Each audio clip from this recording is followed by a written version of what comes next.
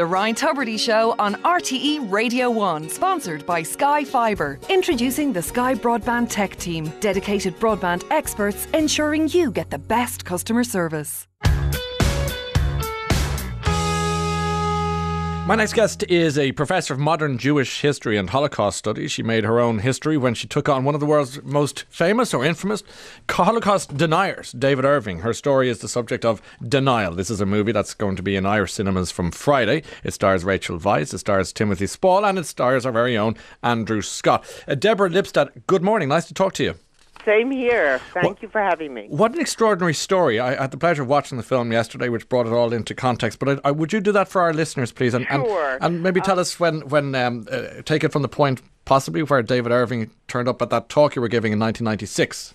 Yes. I had published a book. It came out in, I think, 1995 here in the United Kingdom and in Ireland and Europe. And it was a book explaining who Holocaust deniers are, what their motives, what their modus operandi, their MO, as they say, was. And in it, I devoted about 300 words to David Irving, saying that he was a Holocaust denier, that he, in contrast to many other deniers, knew the truth, but he bent the truth to fit his pre-existing ideological worldview and his Nazi sympathies and his anti-Semitism. When the book came out here in England, he sued me for libel. He dragged me into court. And the story of the case and the story of the film Denial, in which I'm privileged to be played by Rachel Weisz, is the story of that legal battle. And it's a battle about Holocaust denial, but it's also a story of a battle about truth and facts and fictions, which I'm sad to say has an eerie relevance to today. Yeah, the resonance is profound and well felt in recent days, let alone weeks and months. And we might go there in a minute. But I suppose the roads for us lead to the moment when David Irving pops up at that lecture you were giving. Lecture. I was giving a lecture at a community college in the Atlanta area to students who knew relatively little about the Holocaust, and I was explaining who these deniers were and that they were motivated by anti-Semitism, by racism, and conspiracy theory, etc. And suddenly, in the middle of the lecture, David Irving, and I happened to mention David Irving once, I think, in the lecture, and he popped up waving a fistful of bills, of dollar bills, saying, I have $1,000 here if anybody can prove that the Holocaust happened, anybody who can prove that there were gas chambers, and he continued to disrupt. And I faced a terrible dilemma. I do not believe in debating with Holocaust deniers. It would be like asking an earth scientist, to debate someone who says the earth is flat. Be asking a person of the history of the American South to debate someone who says slavery never happened or slavery was really not a bad thing, it was really a very great thing or something like that. Or to debate someone who said, the earth goes around, the sun goes around the earth instead of the earth goes around the sun. It's a ridiculous proposition, and you just don't debate liars and people who make things up. So I didn't want to get into debate with him because to the students sitting there, the couple of hundred students sitting there, it would look, well, she says one thing, he says another thing, sort of even-handed. And yet I knew if I kept silent, it would suggest that I couldn't answer him. And it was a pretty difficult moment. And subsequent to that, I think he thought he could take me on. I wouldn't fight him. I'd be scared of him. And that's when he sued me for libel. And the libel case, of course, is where we're going to go now. But just as you're talking there, Deborah, I'm struck by the quote that I was talking about earlier on in the week that somebody mentioned about from Daniel Patrick Moynihan, the late senator, talking about people having the right to their opinion but not the right to the facts. Right. And do you believe that? Do you believe that some people, regardless of how ludicrous their pronouncements are, that they are entitled to those ludicrous pronouncements?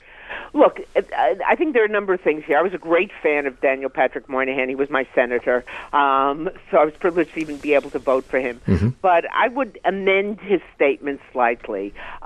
You're not entitled to your own facts. You are entitled to your opinions.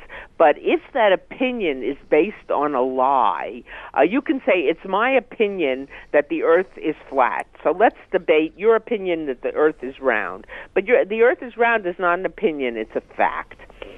So, yes, people are entitled to believe in lies.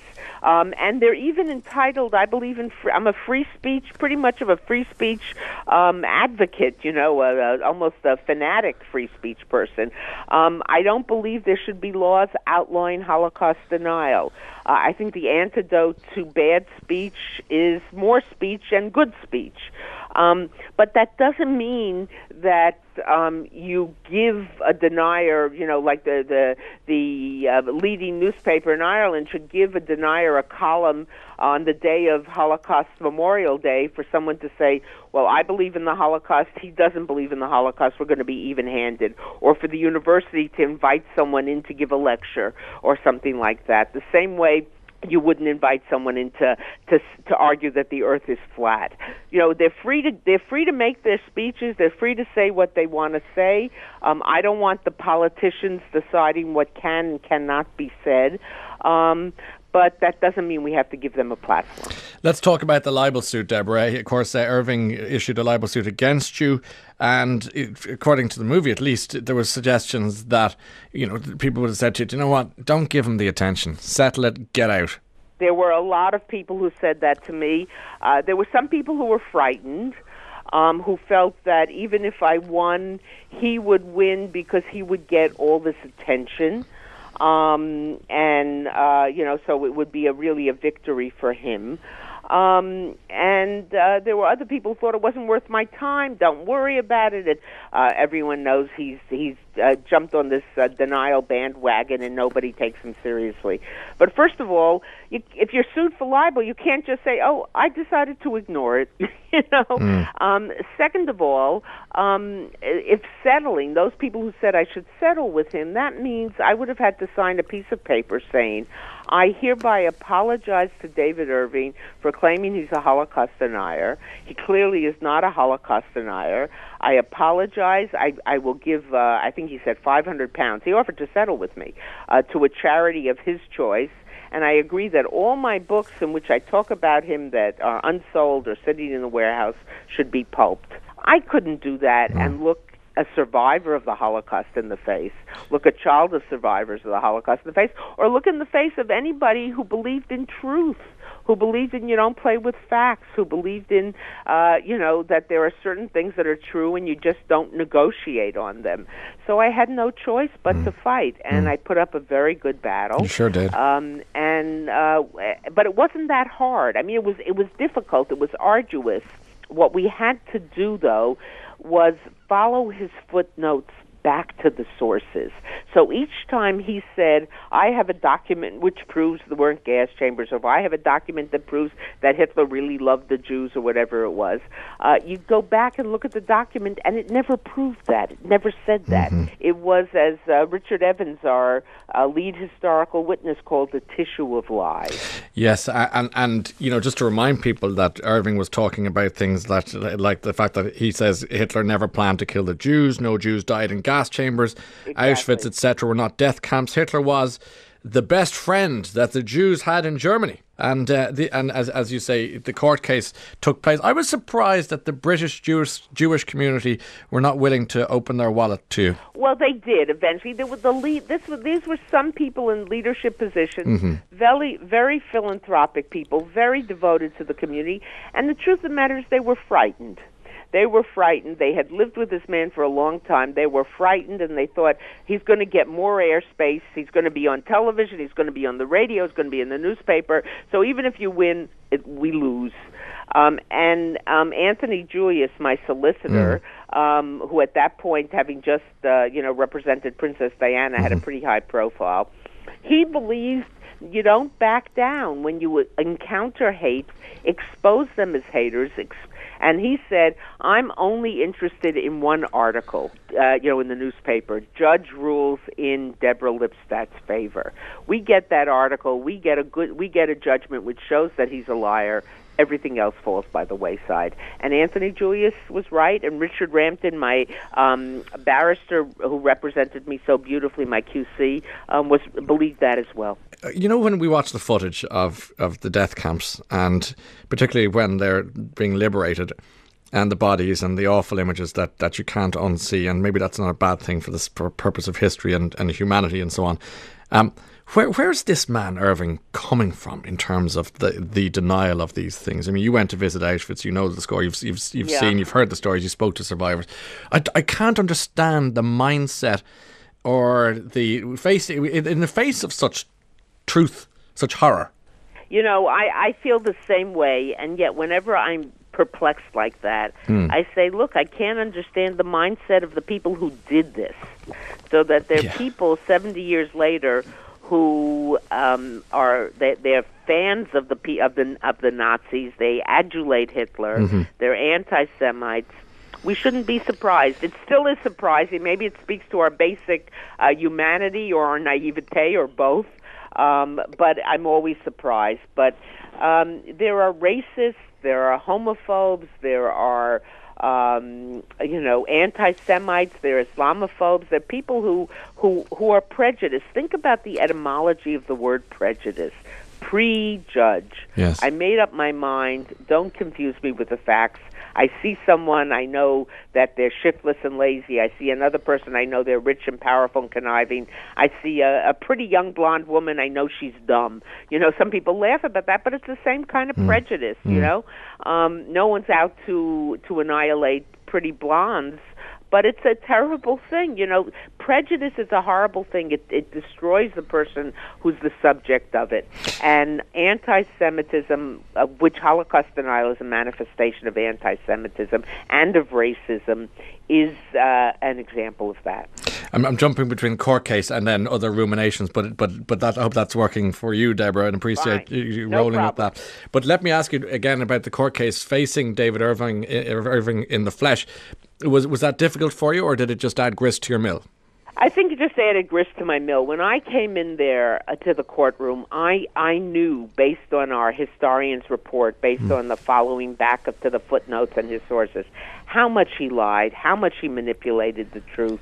I just wanted to expose his lies to the world. I didn't want anybody to think, oh, well, you know, maybe there's something to what he says, or it's not so terrible. I wanted to show, you know, it wasn't just for the history of the Holocaust. It was for historical truth.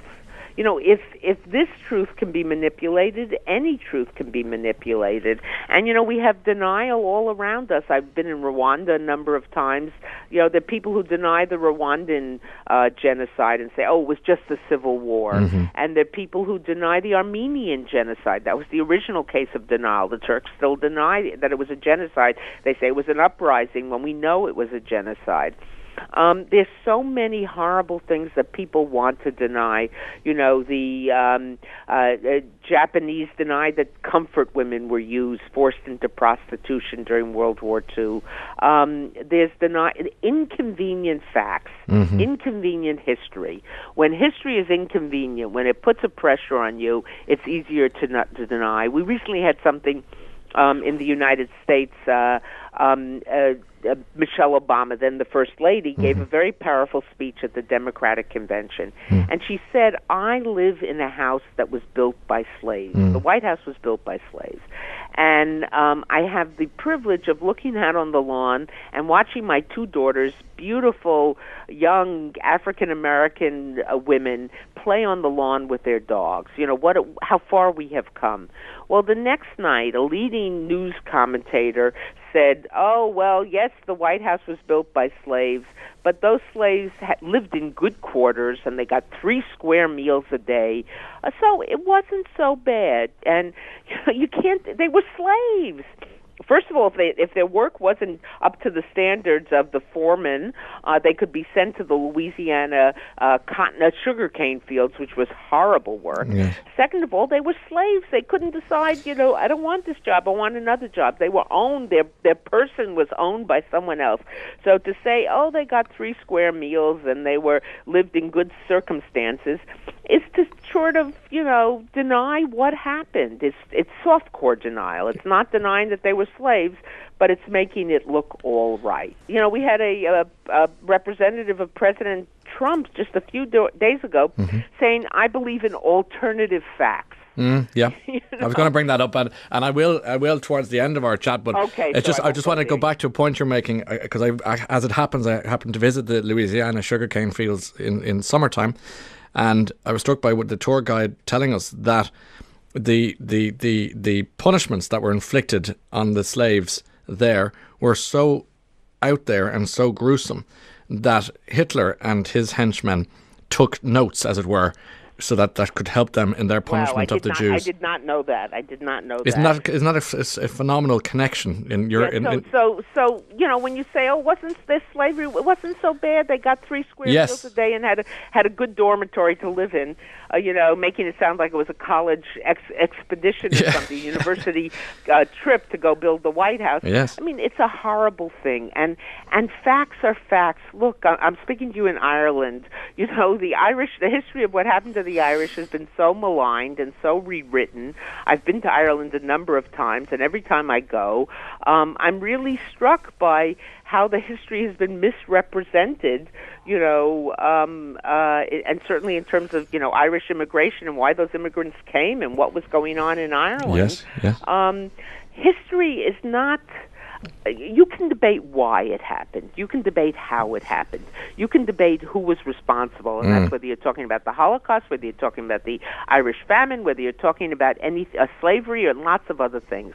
You can debate how it could have been fought or how it could have been better dealt with or things like that, but not that it happened. Yes. And we just had it creates doubt. People feel I can argue anything if I feel it strongly enough. Stephen Colbert, American comedian and really social commentator. He's much more than a comedian. He talks about truthiness. Yes.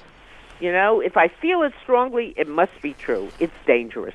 Well, let's bring that up then. The Kellyanne Conway comments that we've been talking about quite a bit this week on the programme. There is a ghoulish, if you like, timing of this film coming to Ireland on Friday, whereby there you have the point that she made about alternative facts. I mean, that must have sent a shiver down your spine. I looked at it. my mouth hung open. And I was so glad that Chuck Todd, the interviewer to whom she said it, called her out on it. But I was just sorry for one thing. He said, those are falsehoods. Not lies. Exactly. Yes, I said the same thing the next day. Exactly. What is the problem with people and that word, lies? Lies, that's exactly what it is. And the press now, the New York Times said, White House lies, and we had something even more dangerous a couple of days later, because they were arguing about something, how many people were at the inauguration. Who the heck cares? I mean, it was true that there were fewer people there, and they were saying there more, so it shows a certain attitude towards the truth. But a few days later, President Trump was meeting with congressional leaders, and he said 3 to 5 million undocumented aliens, probably called them illegal aliens, I don't know what word precisely he used, voted, and that's why I lost the popular vote. Yes. Now, there's no evidence. And if you were undocumented, and you were in America without proper documentation, illegally, as it said, would you take a risk and go and vote where you could be caught and where, the authorities could turn you in 1, 2, 3? It'd be crazy.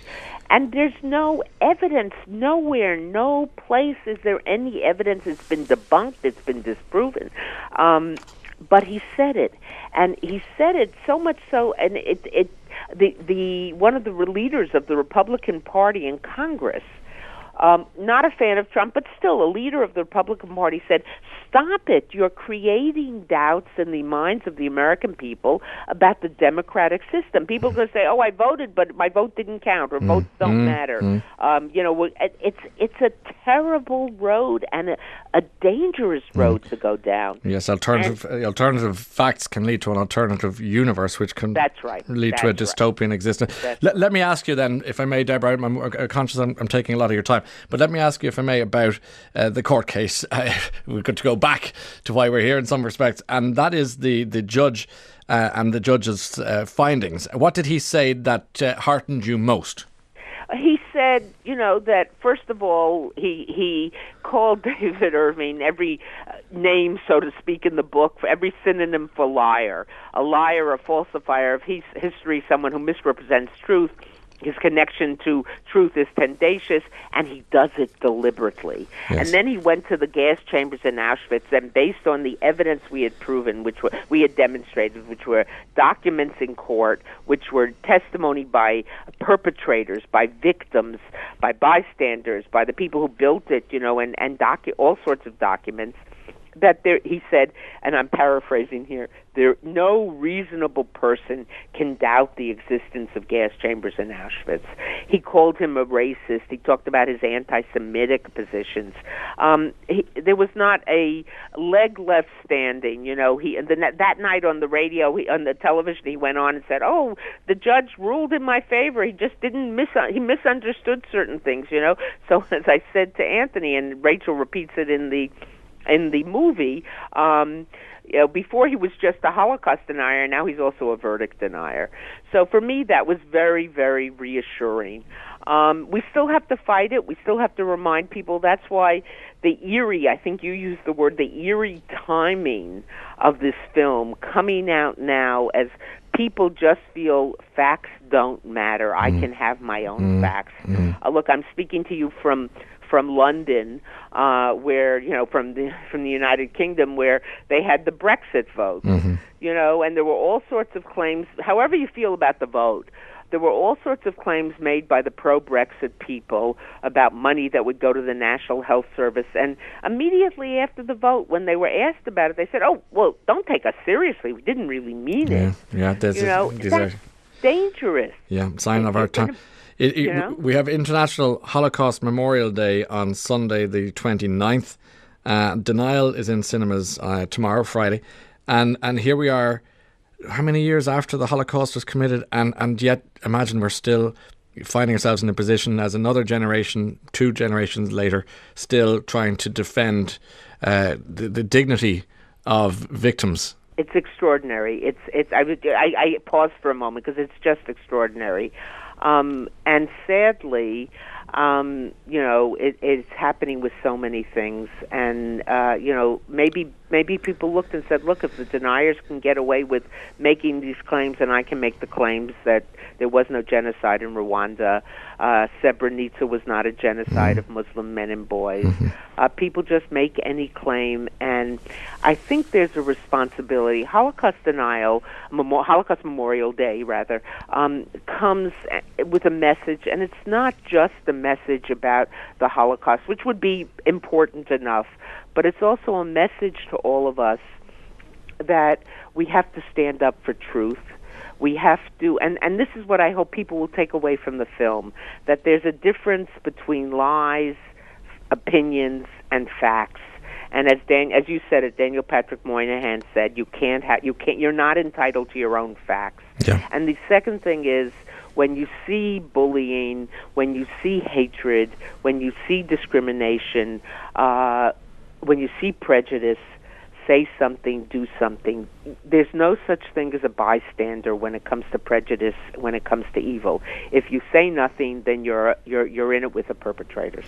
Deborah, it's been a pleasure to talk to you this morning, and thank you so much for your time. Congratulations on the film. Thank you very much. I really appreciate it. I enjoyed our conversation, and keep fighting the good fight. Take care of yourself. Thank you. You sound like you fight the good fight too. So I'm glad to have you be on your side. It's a pleasure to spend time with you today. Take care, Deborah. See you soon. Bye-bye for now. Deborah Lipstadt joining us there on the line from the UK. The film's called Denial. It's a historical courtroom drama, if you want to call it that, and if that's your thing, you're going to thoroughly enjoy it as much as I did, and that's in cinemas as of tomorrow.